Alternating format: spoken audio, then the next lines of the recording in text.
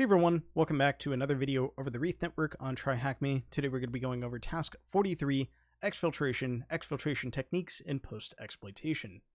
Data exfiltration is something that should never be considered without explicit prior consent. Generally speaking, most external engagements will strongly prohibit taking data from compromised systems. However, it is worth bearing in mind that this may not be the case for internal engagements, and some external engagements outright set targets for the red team that revolve around exfiltrating a set piece of data from the targets once compromised. Even if this is a skill that may not be used on a daily basis, it is still well worth learning. And again, if you're looking to get into red teaming, this is something that you should know how to do. The goal of exfiltration is always to remove data from a compromised target. This could be things like passwords, keys, customer or employee data, or anything else of use or value. If the data being exfiltrated is in plain text, then this could be as simple as copying and pasting the contents of a file from a remote shell into a local file. If the data is in a binary format or otherwise, it can't just be copied and pasted. Then more complicated methods, or it just can't be copied and pasted rather, then more complicated methods must be used to exfiltrate the targeted file. A common method for exfiltrating data is to smuggle it out within a harmless protocol, usually encoded. For example, DNS is often used to relatively quietly exfiltrate data. HTTPS also tends to be a good option, as the data will outright be encrypted before egress takes place. ICMP can be used to very slowly get the data out of the network. DNS over HTTPS is also superb for data exfiltration, and even email is often used. In a real-world situation, an attacker will be looking to exfiltrate data as quietly as possible, as there may be an intrusion detection system, so IDS, active on the compromised network, which would alert the network administrators to a breach should the data be detected.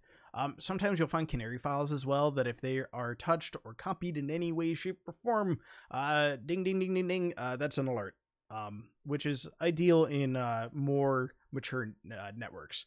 For this reason, an attacker is unlikely to use protocols as simple as FTP, TFTP, SMB, or HTTP.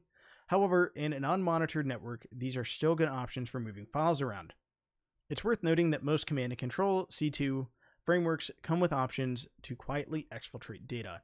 Practically speaking, this is likely how a bad actor would be exfiltrating data, so it's worth keeping up to date with the current standards used by the various frameworks. There are also plenty of standalone tools available to automate sending and receiving obfuscated data. In short, the only limitation when it comes to exfiltration is your own imagination. Whilst there are certainly many common techniques available and many tools around to take advantage of them, it will always be the new and obscure methods that are most successful. Who knows? Maybe you'll even find a legitimate use for steganography. Good luck. As extra reading, Pentest Partners have a superb blog post on this topic, and I recommend checking that out. Is FTP a good protocol to use when exfiltrating data in a modern network? Absolutely not. Do not use that. Yeah, it's not secure. I believe that is in plain text, and it's something that is going to be detected. For what reason is HTTPS preferred over HTTP during exfiltration? That is going to be for encryption. Let's put this into practice. We need some way to prove to Thomas that we've compromised his PC. We could leave him a note on his desktop, or we could be fancy and give him his administrator password hash to prove that we've rooted it. There's no way we're going to get Mimikatz past Defender. We have system access, so we could technically just disable Defender. That is destructive. Don't do that. But let's try to do this with as little destructiveness as possible, not least for other users on the network. What we can do is grab the files containing the password hashes, pass them back to our attacking machine, and then just dump the hashes locally. On Linux, this would be a simple matter of grabbing the etc shadow file. On Windows, it is slightly more complex than that. Local user hashes are stored in the Windows registry whilst the computer is running, specifically in the hkey local machine/hive file. This can be found as a file at the C Windows System32 config SAM. However, this should not be readable whilst the computer is running.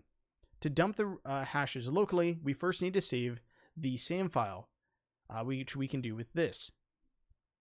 So let's go ahead. We'll do that in just a moment. We'll get to that in a second. Let's finish the reading. This saves the file as a file called sam.back in the current directory. Dumping the SAM hive isn't quite enough though. We also need the system hive, which contains the boot key for the machine. and we can do that with this command there. With both hives dumped, we can exfiltrate them back to our attacking machine to dump the hashes out of sight of defender. It's up to you to choose how to exfiltrate these files. Given this is a home network with no monitoring in place, an SMB server is recommended. Set up an SMB server as shown in task 42 and connect to it using your reverse shell with the netuse command.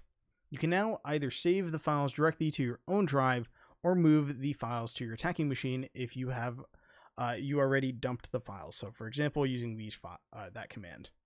So I will do that in just a moment. I'm going to go ahead and set up that SMB share, and once I've got that going, I'll be right back. I'll show you guys how to do it as well. All right, I've jumped back to task 42, and we're going to go ahead and start the SMB server. I've just jumped to another tab.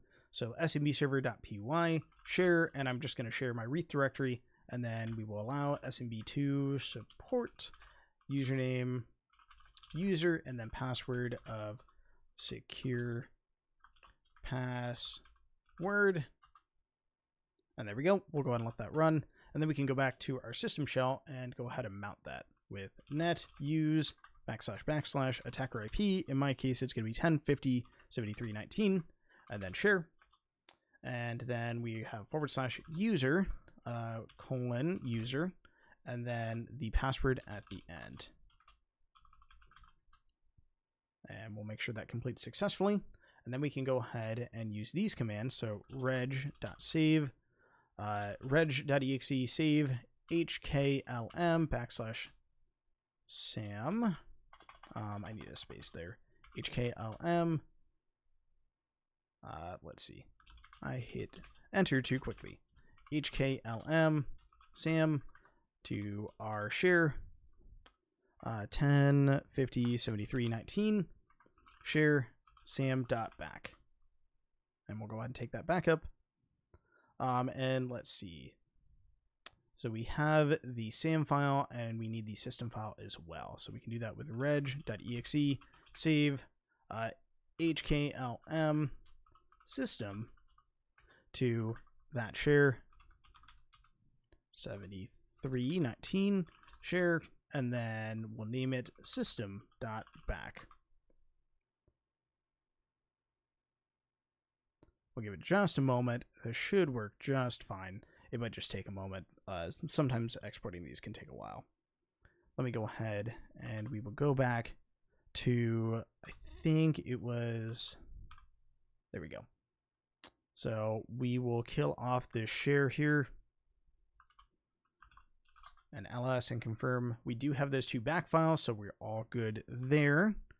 And then we can go ahead and go here, and we are going to disconnect from that share. So net use and then RIP again 73.19 share and then / del, because we don't really need that share anymore. So mark that as completed.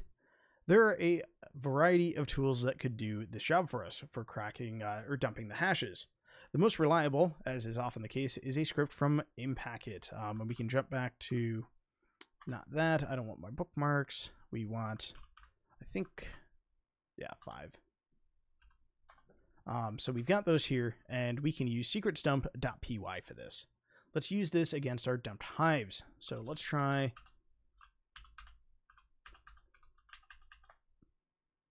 Python 3 opt impacket. Actually, that's in examples secrets dump.py, and then sam, the path to the sam file, it is going to be in our current directory, so sam.back, and then we need system, and that is in our current directory, system back, and then we need local in all caps at the end, and there we go. So we can go ahead and answer our final question here. First, each local account on the target is shown here in the form of a username, RID, LM hash, NT hash, and the NT hash separated by colons. We are interested in the NT hashes in the last section that has been blurred in this case. As a side note, we have a sample here which is off the screen. That is an empty hash and indicates that the account is not activated, thus it can be discounted. So in this specific case, we want the very last bit here. We can copy that and go and put it in there. And there we go. We have fully compromised the Wreath network. I will see you guys in the next video when we go over our debrief and final thoughts over task 44 and 45 to wrap things up. I'll talk a little bit about the reporting and how that's going to go and what I would recommend in that specific case. But until next time, happy hacking!